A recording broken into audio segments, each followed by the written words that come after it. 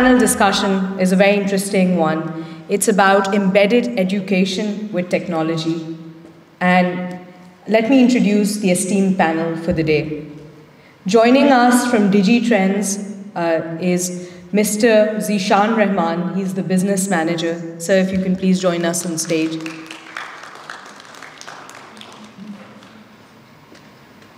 Ms. Fajer Rabia Pasha, the executive director at Page, done some amazing work with girls in education.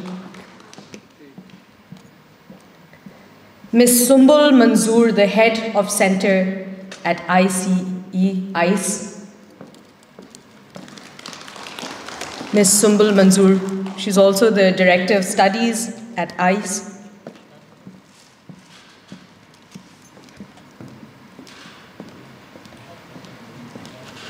Dr. Ali Raza Nemati, the Group Director, Human Resource, International Operations and Marketing at iQualify.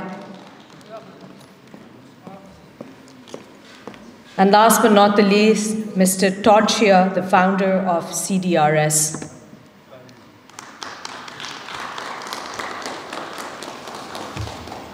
We continue to learn, and education is a very big aspect in everybody's lives. And as we have moved forward, technology has become a similarly omnipresent dynamic. So embedding education and technology together is something that we need to focus on. And I would like to start talking to my panelists here and understand what their views are on the future of education. And as I mentioned the word EdTech, so that's become a very big reality, and especially post-pandemic. And I think a lot of countries, including Pakistan, can view the pandemic as having a silver lining to a lot of things that kind of springboarded us, and especially our education system, into using much more technological platforms than we were using maybe 3 years ago. So, ma'am, I'd like to start with you. Ms. Fajer, right? Right. You've been working actively in education, and especially looking at the girls' education. And so, how does an institute or a platform for educating learners start off with adapting to technological changes? Thank you very much. I think adapting to technological changes is not the challenge, really. I think that's all to do with, as an organization, it's a strategic decision that you make and you start sort of taking actions against it. I think when you're talking about change is never easy. And we've seen that globally, that, may that be UK, Europe, America, whenever they had to bring that change into their organizations and bringing technology and introducing technology has never been, easy thing to say. We would say, you could develop these amazing databases and we can develop these amazing LMSs, and we know that by use of technology, it's much easier to monitor, in terms of the impact that you're creating. You have much more smarter system, meaning your time is used much more wisely, your human resource time is used much more wisely.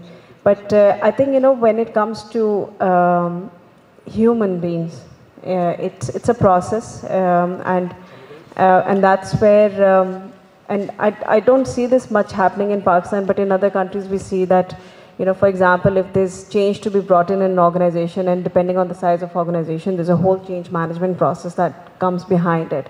And I think that's what we need to think about when we're talking about technology as well, and introducing technology. And as you rightly said, for example, within education, education was in crisis before COVID as well in Pakistan. But COVID gave us that opportunity to raise awareness and to make people understand how much problem and what a deep problem we have in place at the moment, and this potential solutions as well using technology. So I think, it's introduction. I think, from management level to strategic level is a decision making. Of course, there's a lot of resources involved, financial resources involved in introducing such changes. It's never easy in that sense, but then having a proper policy in place and a plan in place to engage the team members, your core team members to your national team members, and how they're then trained and how they understand how use of technology can really improve our systems and processes. And obviously, because I talk about education, then what I think, within Pakistan's context, and I'm sure we'll talk about it later, there's a lot of work that can be done, can be achieved. We have huge problems with quality. We have a lot of problems. We have multiple level of problems which can be addressed through technology. Thank you. Right, absolutely. I think the biggest focus that we should have is adapting to the changes that you rightly mentioned, and the scope in Pakistan that we need to be looking at. Zishan sir, I'll come to you about that as well. So technology-aided instruction, what does that mean to you, and how do we actually make it something that is relevant to everybody? Because we've got the digital natives as the learners. They're very tech savvy, they're very tech driven, we already know that. The instructional side, which is us, which is the education imparters, has it been a bigger challenge for us? There is a lot of talks about the impact of digitization and education, technology with X field, Y field, but specifically if I talk about education, I think technology has a bigger role here to play.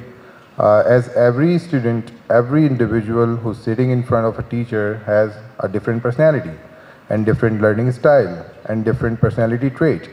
So a teacher sitting in front of, standing in front of 30, 40, 50 students cannot cater every personality trait. Learning is happening. Somewhere it's happening slow, somewhere it's happening faster. Some students have a better IQ, some have low IQ. So I think this is where, this is exactly where technology has to play its role.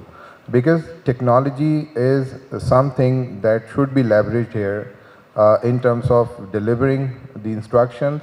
If I talk about a case study that I have gone through, a student learning over a platform for some mathematical problems has to solve the problem on the portal, and that portal actually analyzes and gives it exactly what the problem, where he's just struggling. The next question that he's going to solve, or next question that he's going to just attend is about his weakness. So the system analyzes its weakness and gives the next question according to that. Instructions, when it comes to adopting technology, a lot has happened during COVID.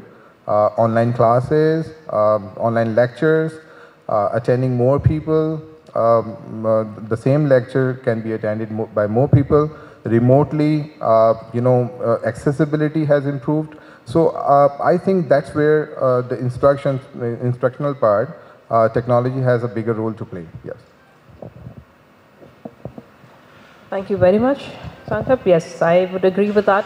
So when you talk about your examples, so that's actually relevant to how we can utilize AI in education, right? And within the education field, because my background is in academia as well, so we are focusing now in the last few years on the need-based and the outcome-based curricula. When we talk about that, that identifies the learner needs first. I'll give a little bit of the anecdote. So when we look at the history of academia, teachers or educationists used to be the sage on the stage. We used to call them that. They knew everything and the learners had no idea, and they would impart the knowledge. Then they started to become the guide on the side, telling the students what to do, guiding them, focusing on directing them, navigating them towards the information. Now we're living in an age where there is a lot of information influx already. It's available for everyone. I don't have to get information for my learners. What I need to do is equip them how to think. So we are now the meddler in the middle. We're in the middle of the information and the learner. So that's the role that we're playing as academics. So Todd, I'm going to come to you about this. How do we have that collective adaptability focused on the need base of a learner's development?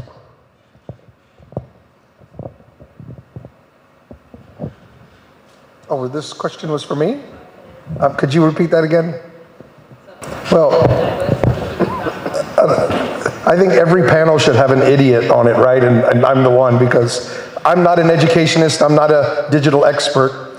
I'm a field worker in the mountains, in the plains, in the disaster zones of Pakistan for the last 17 years. So I give way to my esteemed associates here when it comes to the technical aspects. But what I can say is we built several schools in places like Azad Kashmir, where the earthquake destroyed many schools, and some places are still, we're still building. We just built a school and opened it last month because we were able to get funding. We've been able to build a few schools that had just never been rebuilt again. So we've been involved in that process. We've also been involved in some telehealth aspects of some of our clinics in the mountains, and we've utilized APNA like in America. So I think that like what APNA has done with our telemedicine, for instance in SWAT at our Mother-Child Health Center, I would like to see teachers, maybe Pakistani Americans or others in America, be able to connect through technology with children in these mountains, just like they have with some of the telehealth, maybe teleeducation. There could be some classes and some exchange of information. The other thing that I think would be really cool is not only for children, but also for adult literacy in some of these very remote areas, is if they all had a tablet that the government gave them to be connected, and it would serve, it may be all uploaded to a secure cloud, but then that would be able to help the teachers not only teach better, but also to help them with their lesson plans and being more consistent across, you know, even remote areas where a lot of the education is not as good as perhaps in the cities. And so maybe it could even up the score a little bit, where teachers would have more access through their tablets to be to grade their improvement and help them improve, as well as have the children and other people that maybe never had a chance to go to school in some of these areas to connect. And then there could be some education programs and curriculums that can follow their progress, find the students that are of particularly high, and maybe that would help us identify some of the really, really intelligent, brilliant children out there in the mountains that can be given more resources, and then also just uplift the general population in their literacy, even in places where that's often where I've seen children that are working in the farms and fields, and their parents say, why would I educate them?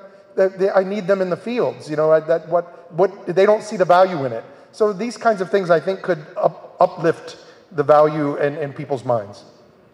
I hope that made some sense.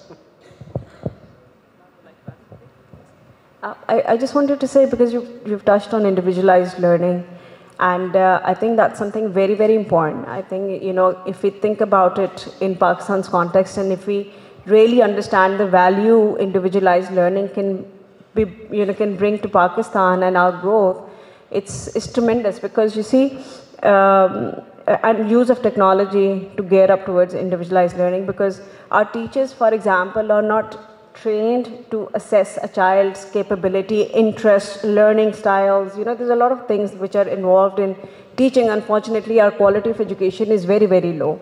So this is where EdTech can really play a huge role, that if we're able to, you know, let's just say miraculously, as a country, we realize how important education is, and we start to invest in technology, meaning we can give our teachers the tool to assess the child and move more towards individualized learning.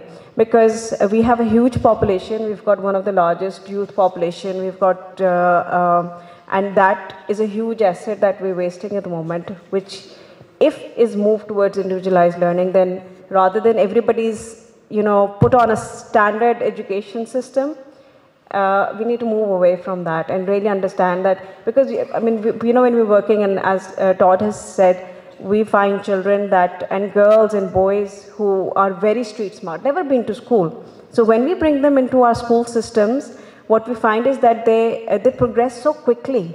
So our system is very sort of flexible in the sense that we go with a child's, the capability in the classroom. So our teachers are trained to deliver learning in a multi-graded sort of session at the same time. So I think that's something we can really gear up towards, and that would be a very smart investment to make as a country. That's something that where the government should invest in, and really give our teachers facilitate our teachers to be able to assess our children and have individualized learning programs for them. Thank you. Can I add something? Yeah, when we talk about adapting technology, it's actually for sure all stakeholders needs to be on the same platform. Yes, on the same page. Yes, this is something that we all need to do. But the problem here is institutional implementation is one challenge. Teachers, as she mentioned, are somewhere very far behind from where they should be. Ultimately, students suffer. So from this all picture, I see that one of these stakeholders needs to step up. It can be a teacher.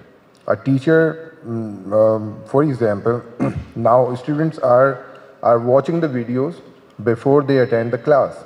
So once the content has been available for long, now it's teachers who actually are just guiding them how you can use technology to enhance your learning, and that can be personalized learning as well. I mean, this is just a very bottom line example, but the content is available online. The students are watching, they are coming to the classes, and they are actually having the impact. The teacher is talking, and that's making sense to them.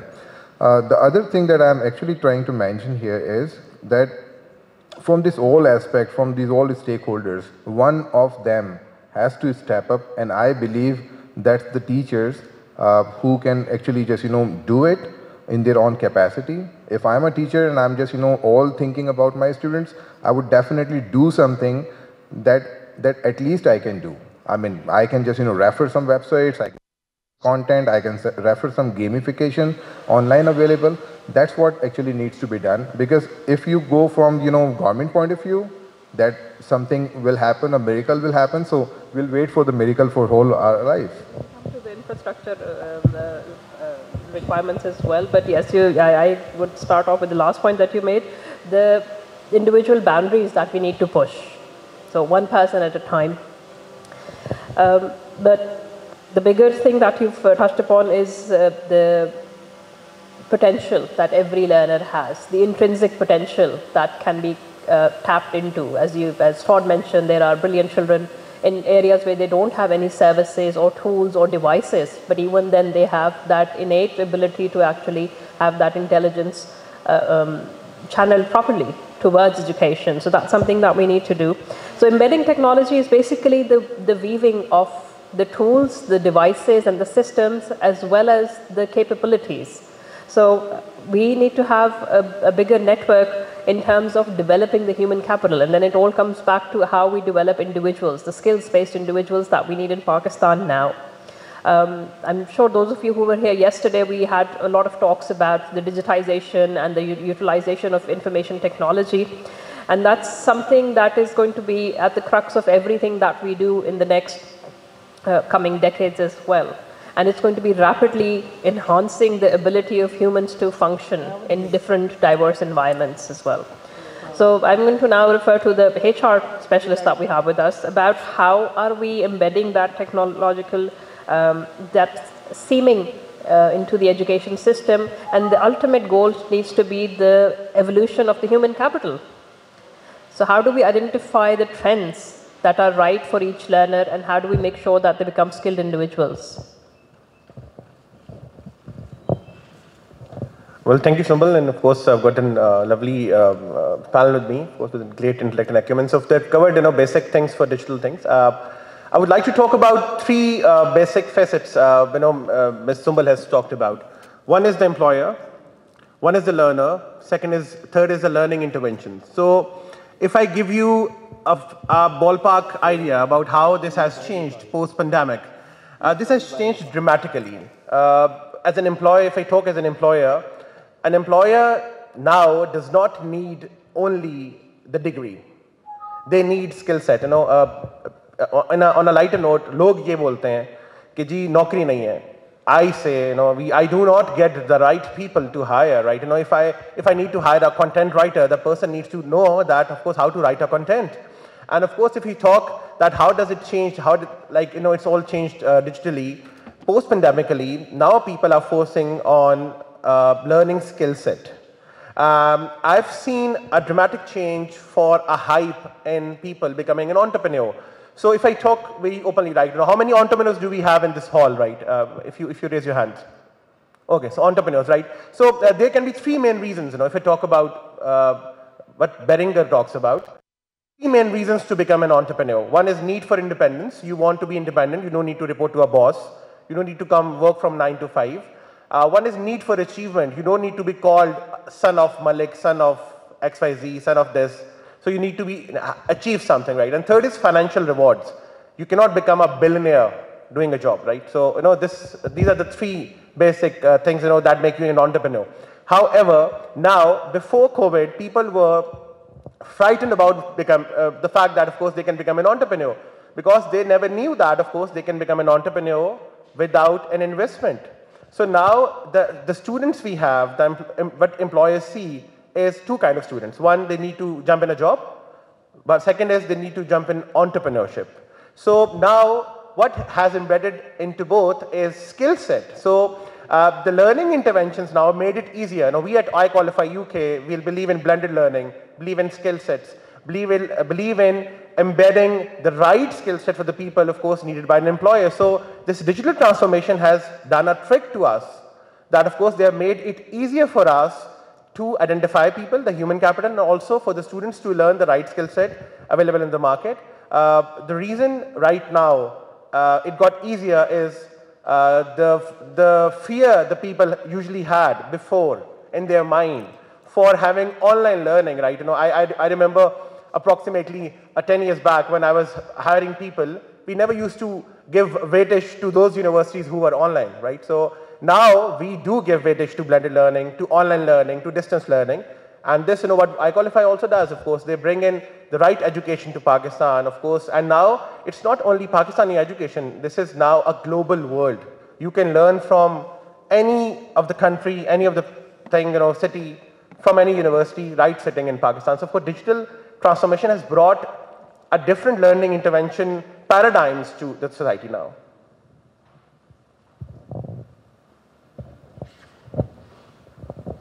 Right, thank you, Dr. Ali. So, yes, building on the same things, the actual conceptualization of a digital world is based on the use of technology, but we need to develop the ecosystem. So we were touching upon the subject about how we need to develop the capacity and the capabilities and the infrastructure. So I'm going to come back to you, Todd, about that. If you would like to let us know about what kind of efforts do we need in far-flung areas, especially in order to reach a bigger audience of the learners, especially relevant to the technological infrastructure that we should have, and to develop that ecosystem with local communities and the teacher training capacities that we need to work on.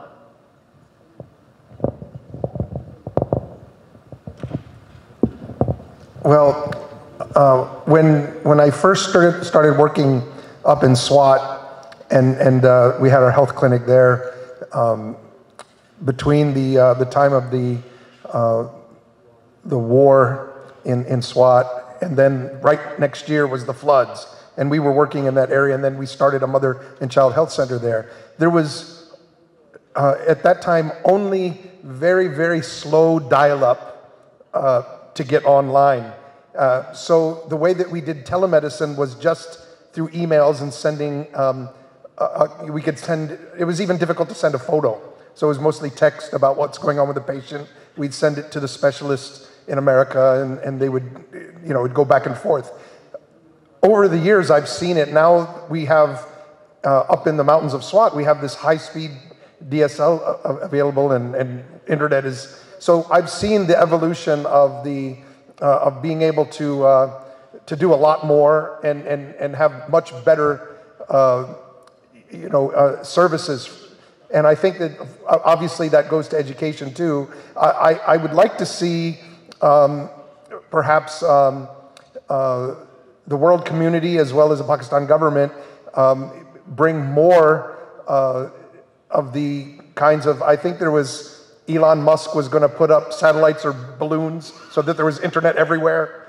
You know, I think that these kinds of things, they can also have a blessing and a curse, but the good side of it is that, you know, everybody can be connected and everybody can have access to those digital highways. So in the northern areas where I work, plus been in some of the flood areas down in Sindh and Balochistan recently, where there still is no connectivity at all in terms of like anything that where a device works. So I think that definitely we're a little bit still behind in many areas to even get basic infrastructure and services so that the technology can even be utilized fully by the whole country and equally.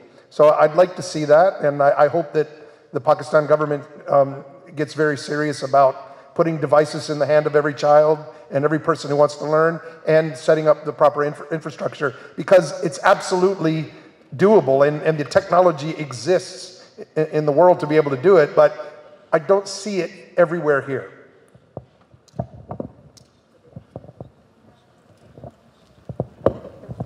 Right, so the access to technology, yes, of course, that's going to be the biggest denominator in enabling EdTech and the scope of EdTech reaching to different areas in Pakistan. Okay, Ms Fajer Rabia, I'd like to come back to you about that. How big of a role do you think that embedded technology can play in training students in the 21st century skills? What's the question? Training students, yes. Yeah, so, well, of course, you see, I think, you know, we are a global sort of a community now, and I think, you know, for us to be, and you know, when we're looking at job market and maybe in entrepreneurship, and it requires multiple level of skill sets, and I think, you know, with the kind of content that is available now online, a lot of content available from global universities, especially on soft skills, again, which we don't pay, I think, you know, in Pakistan, we don't pay much attention to, teamwork, conflict resolution, communication skills, problem solving, and you know, like already mentioned here, when I'm an employer and I have people coming in, working for us, they may have technical skills, but then and that behavior and attitude is equally important to the technical skills that you have learned. So I think, you know, that's where, you know, access to internet, and that kind of exposure globally through technology can really bring that change and we are constantly talking about that, you know, we really need to change the mindset of our people. Unless we change the mindset of people, we're not really going to move forward. So you could talk about technology, but if we're not changing in terms of, you know, like I said before, how this technology can really help us improve our own systems, and it can't be about, you know, reducing jobs for people, but we need to be flexible and adaptable in terms of what new skill sets we need to learn. And that may be towards, and being more smarter. So use of AI, for example, is so amazing, is so powerful. There's just so much that can be done. And, but we need to have better leadership skills. We need to have better management skills. We need to have better communication skills. And how we don't become robots ourselves, and we still being human, but using these very important skills to do that. And that's where I think, you know, again, online education that is there already can play a huge role, and we see some amazing work that's been done globally that can be just needs introducing. And just you know, an example I wanted to share. I was on a program once, and we were sort of talking about different case studies around use of technology and how that can really change things. So So one, somebody tested out this model where they put a computer somewhere far-flung in, I can't remember, globally somewhere, in hilly areas where the whole village was uneducated, no literacy, no computer literacy, no digital skills at all. And they just leave this computer connected to internet there. And that's it. They don't do anything. They don't even tell people. They don't tell children. And a month later, they come and see. They come back. The team come back and see how all the children in the community are engaged on that computer, going online, and they've explored themselves.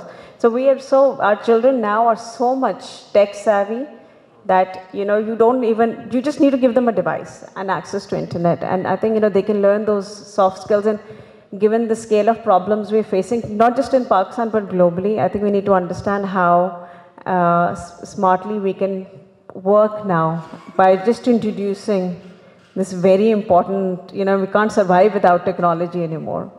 Thank you. To add something very, very well summarized, right? So if I talk about one thing, right, that is we have broken psychological barriers, rather cultural barriers.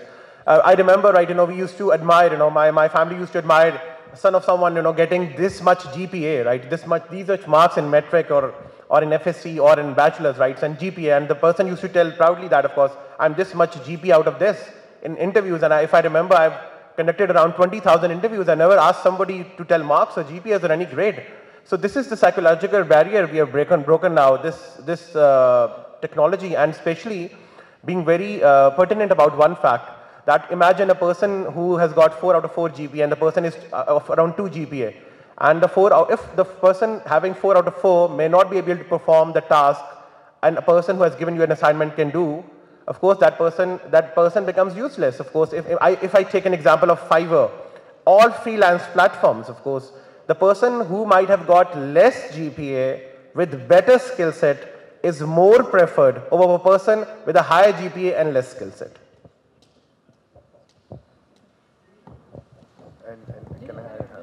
So I just heard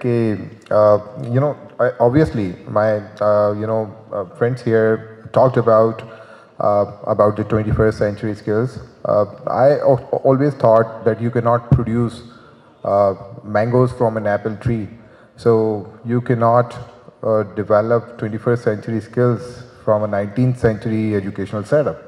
So this is something, हम सब यहाँ बैठे हुए हैं, हम सब ने कुछ ना कुछ एजुकेशन हासिल की है और यहाँ पर किसी ना किसी के कंट्रीब्यूशन की, चाहे वो पेरेंट्स हों, चाहे वो टीचर्स हों, चाहे वो हमारे अंकल्स हों, किसी ना किसी के कंट्रीब्यूशन की वजह से हम जो है वो यहाँ पर हैं आज, हम सब जो ऑडियंस में भी हैं और हम यहाँ पर भी. सो ये अगर कंट्रीब्यूशन अगर आप रिकैप करें, देखें पीछे जाके कि यार किसने कंट्रीब्यूट किया, so you would find that it was a drive that was pushed into yourself. किसी ने ड्राइव पुश किया, किसी ने आपको पुश किया, and you actually realised yes I am for behind and I need to go had. Coming back to 21st century skills, collaboration, team building, problem solving. भाई आप पढ़ा रहे हैं माशरती इलूम, is it called माशरती इलूम social studies, आप पढ़ा रहे हैं सिंधी, आप पढ़ा रहे हैं इंग्लिश, आप बच्चे को क्लास में दूसरे बच्चे से बात करने की इजाज़त तक नहीं देते हैं. So I mean you're talking about collaboration. So I think entrepreneurship, young entrepreneur programs in schools is a must thing for 21st century skills. If we really are thinking, if we are really serious, यानी मैं as a parent, I want my school, मैं अपने बच्चों के school में जाके उनको ये बता रहा हूँ कि खुदा का वास्ता है आप entrepreneurship के छोटे छोटे प्रोग्राम शुरू कीजिए ताकि इन बच्चों को पता तो लगे ये होता कि चिड़िया का नाम है ये. But so we actually as parents, as handlers of our kids need to push our schools कि वो entrepreneurship के प्रोग्राम शुरू करें ताकि ये 21st century skills जिसके बारे में आपको यूनिवर्सिटी के बाद पता लगता है कि ये कोई चीज़ होती है वो पहले से पता लग जाए. Thank you. Absolutely, very, very relevant to the state of education in Pakistan. We are, as you rightly pointed out, we're a few centuries behind. I'm hoping not a few centuries, maybe a few decades in reality. But we tend to be averse to change as a nation. That's what I've come to see. That we try and retain the status quo for everything, whether it's any kind of a sector, whether it's education, whether it's technology, whether it's any of the other areas as well. But that curiosity in terms of using technology is something that we now need to actively build up in the learners' minds, and especially the teachers' minds as well. So that's where my next question is going to go. Okay, all right, and that's going to be the last thing that we cover. That is going to be looking at the teacher trainings and the scope of teacher trainings and the capacity building, because the learner curiosity is going to be there, but as Dishant have said, we don't let students talk to each other in class. We have a very regimented education system. It's all about paint by numbers, go within the lines. We don't let them explore things. Until your undergrad, which is your 20 years of education, or even your postgrad, which is beyond that, you are not let out of the box. And that is probably a bigger disadvantage to any learner. So we need to look at how do we help the teachers first look at the bigger picture, and how do we build up their capacity. So I'm going to come back. Because you're actively working with a lot of teachers as well, maybe some success stories that you have about the capacity building for teachers? First of all, I would say that teachers are our most important asset in Pakistan, because we have huge crisis. We have millions of teachers who require that training and capacity building. We have this old mindset that still exists when you walk into a classroom. We're talking about, teachers don't allow. It's a very set, 18th century mindset, memorization. We don't develop thinking, critical skills, etc. in children. So what we need to do is really invest in our teachers and use that technology to give them access to this global content that we have, where they can really create rich learning experience for students in classrooms, right? So in terms of, success stories, for example, that we see, now we employ female teachers, majority of our teachers are female teachers coming from far-flung villages, working within their own communities. So it's always a challenge that, like let's just say you are in Balochistan, in Chaghi, you may have, you identify teachers from there, or we have, multiple schools in very, very far-flung areas where there is lack of internet or very poor internet infrastructure available. You find really good committed people who really want to educate their children in the communities, and that's a good thing that we have as a nation, but they don't have this training. So what we have done is, just before COVID, actually, we did a whole mapping exercise with all our teachers to see who actually owns a smartphone, who has access to internet, who may have a laptop or a tablet, etc. And once we've done that, we facilitated our teachers in terms of having additional devices, and then we created a whole training programs for them. So like I said, within our school system, it's a very flexible learning model. It's called an ALP model, where we would go into a village and assumingly that nobody in that village is educated, but then we find that children are very street smart. We find our girls are very, very smart, and when they come in, they may be at different learning levels. So, but our resources are very tight. So we may have one classroom, that's our set model, one classroom, one teacher, and you may have 40 students sitting there, but all at different level. Now what we can't do is we don't have enough teachers in these areas, so we have to find that one person that we can really train. So using technology, what we've been able to do is, and not just technology, but on sort of physical training as well, is to train our teachers on multi-grade teaching. So you could be in a classroom, but you can deal with children who are at different learning levels and with different learning styles as well. And that has made a huge impact, because we know within a year to a year, our children, they can read, they can write, their numeracy skills have improved, and we measure all of these, because obviously they go through their own assessment process, etc. And just because of investing in our teachers, what we're finding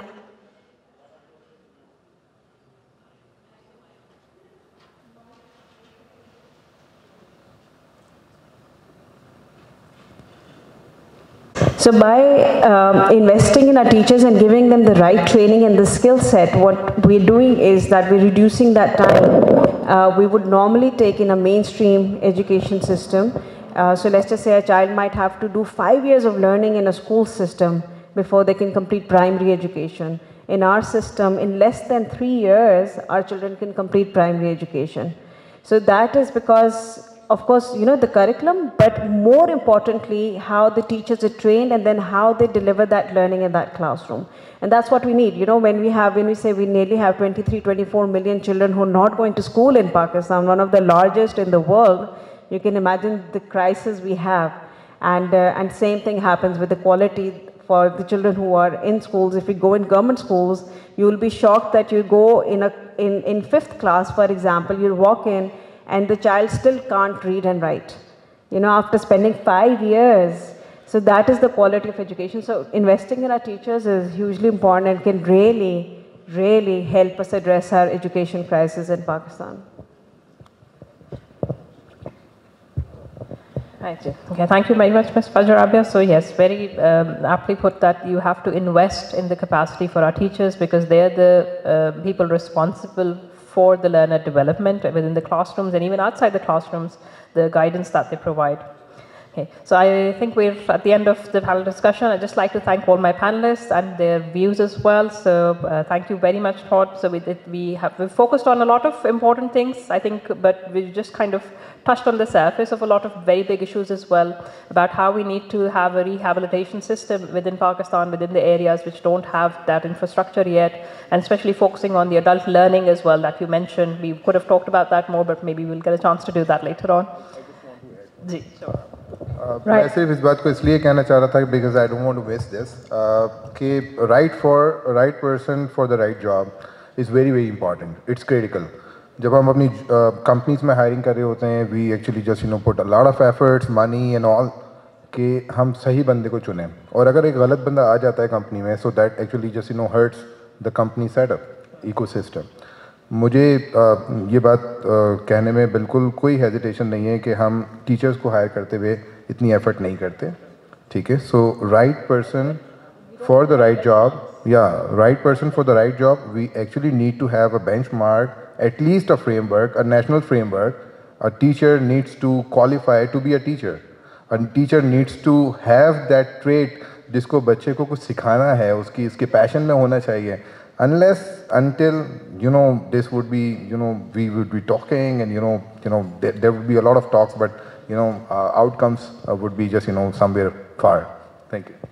We're doing our bit for that. I'll just end with that. Teacher training ki baat ki Shan sahab ne. So we are basically a UK based higher organization. iQualify UK is my parent company. When we came to Pakistan, we realized that certification training nahi hai Pakistan mein. I can go work in a school, at a university, at a college without any certificates. So we are the first people to launch that. So we are trying to make our contribution, and we have a postgraduate certificate in teaching for the teachers in Pakistan. And we are training public colleges and universities and schools and trying to make that difference. So thank you so much, everybody. Thank you, Zishan Saab. Thank you, Ms Fajer Rabia. Thank you, Dr. Ali and Todd. So wonderful talking to you all. Thank you so much. Thank you so much. Ladies and gentlemen, please remain seated. The esteemed panelists, I will now call upon Mr. Kamal Masroor to come present tokens of appreciation for our esteemed panelists. Very, very thought-provoking comments made today. And I'm so glad we got to see a bit of transnational education and we got to see the work that is being done in the development sector, EdTech and teachers training, which is a very big component and definitely one that the government needs to focus on as well. So, ladies and gentlemen, a big round of applause for the panel and Mr. Kamal Masroor. So, first acknowledgement is for Ms. Sumbal Manzoor, the head of center at ICE. Thank you, ma'am.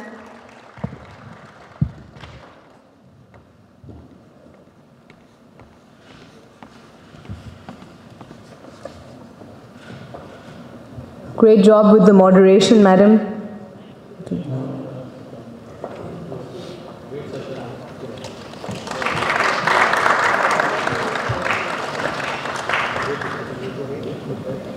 Thank you. And ma'am, if you can please just remain seated, we'll take a group photo later. Next one is for Mr. Zishan Rahman, the business manager at DigiTrends. Some hard-hitting facts shared by him. Thank you so much, Mr. Zishan. Next, I'd like to acknowledge Ms. Fajer Rabia Pasha, the Executive Director of Page.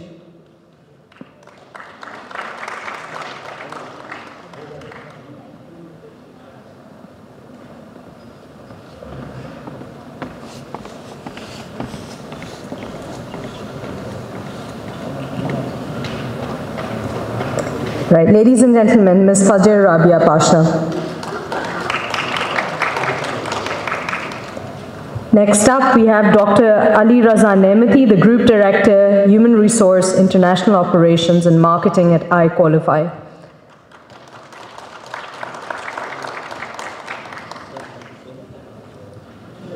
So ICE is a project of iQualify, and Dr. Ali Raza Nemati has been associated with education for many years now.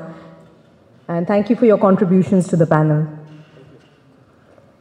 And last but not the least, Todd Shea, the founder of CDRS. Thank you for all the impactful work that you've done in Pakistan.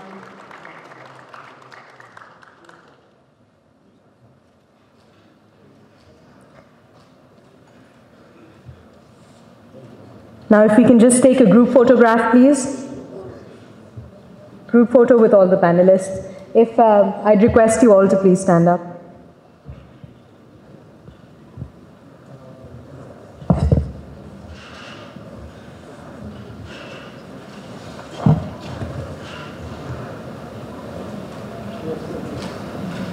If I can please request you to remain on stage, we have an Excellence Award to give out. Thank you, ma'am.